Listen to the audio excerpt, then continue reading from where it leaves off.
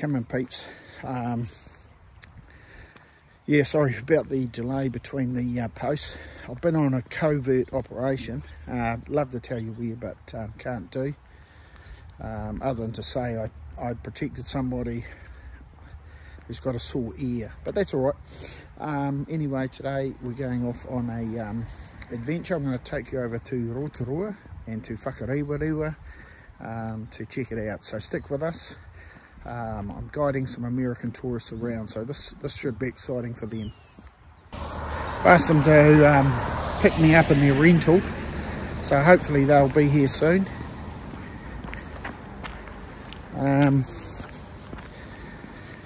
Yeah, just waiting here. Yeah. Hang on, this looks... Here they come now. Here they come. You hail them down American style, that's the way to do it.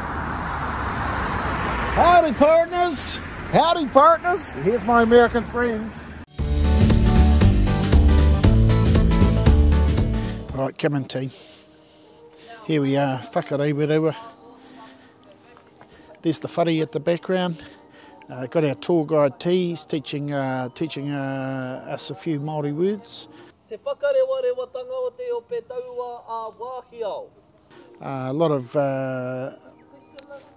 tourists here, so fitting right in amongst them. Let's go team. Heading down here through some lush bushland into the heart of Whakarewarewa. That entrance there, or exit as it is, that's the kiwi bird experience here at Whakarewarewa. Not allowed to take photos in there because if you didn't know, kiwi birds are nocturnal, which means they only really like coming out at night. So if you took a photo, it would be in the dark.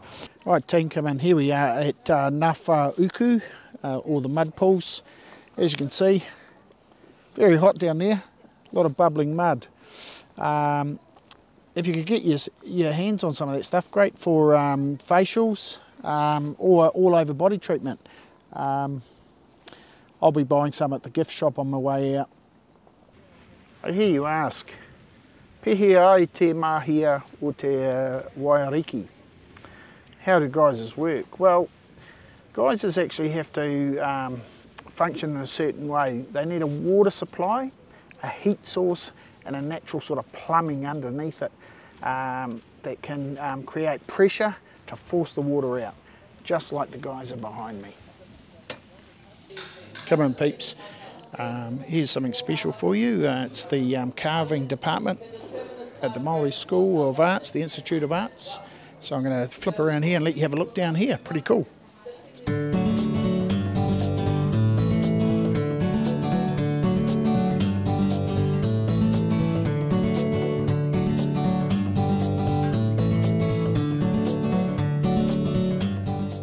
Well, come on peeps.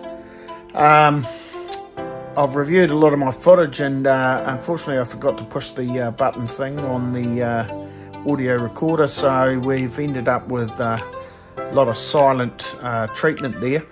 Having said that, hopefully you got a bit of a look around Whakarewarewa. Awesome place to go, highly recommended, very expensive, local price $75 a head. You have to do the guided tour.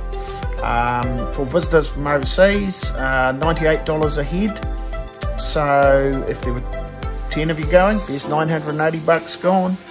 Doesn't include the donuts and coffee for lunch. Definitely worth a look if you've never been there. Get amongst it and stick with us. Aimsy will be back.